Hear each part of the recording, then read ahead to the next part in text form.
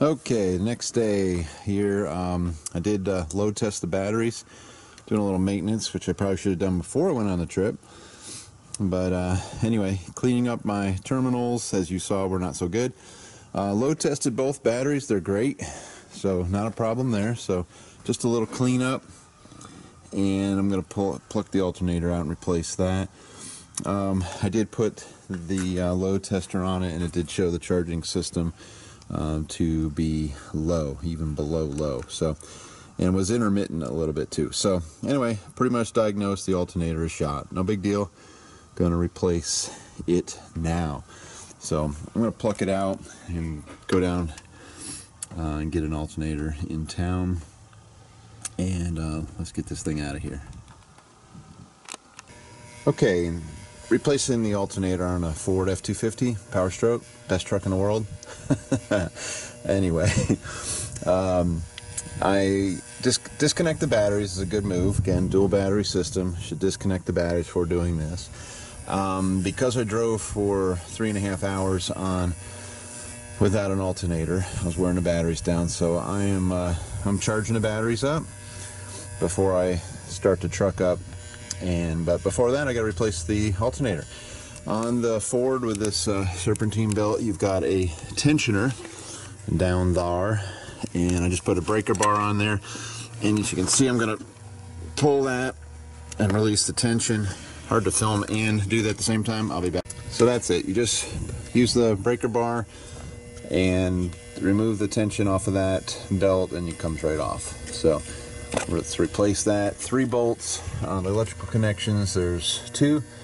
To replace those and try not to have them contact anything metallic.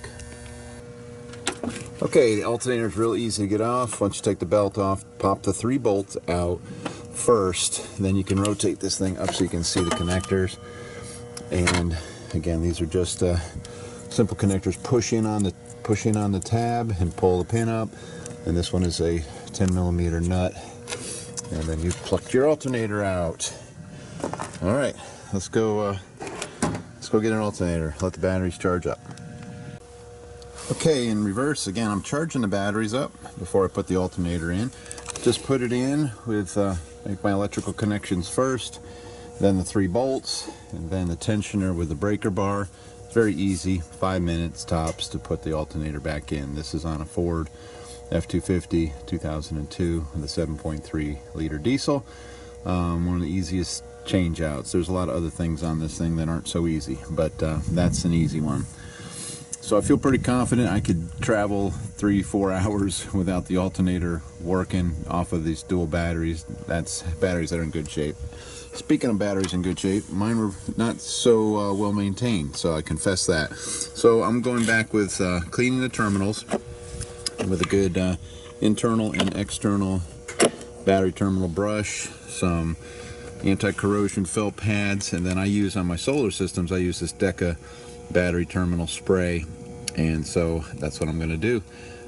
So we're just about charged up, alternator's back in, so let's clean up and get it running.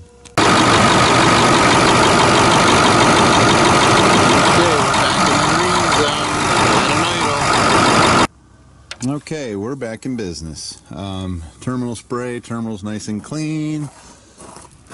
Both batteries, new alternator. So real simple change out, and it was a test that I wasn't planning on running, but probably could get 4 hours without the alternator on this truck. I like some of the comments were great. Things and ways to keep this thing running. They were excellent, and I had a lot of fun reading them. And we'll use them if I have to in the future.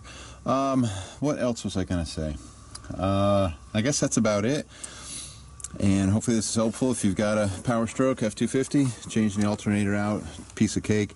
So the way I figured it, that if I could drive 4 hours on batteries, that I could find an Advanced Auto Parts or somewhere within 4 hours of wherever I am and get a new alternator. So I didn't buy 2 alternators. This is a lifetime warranty alternator at an Advanced Auto Parts. I'm pretty sure I could get another one. So anyway, maybe that was a bad move, but And with all the other techniques, redneck engineering ideas, which were great, I can get this thing home.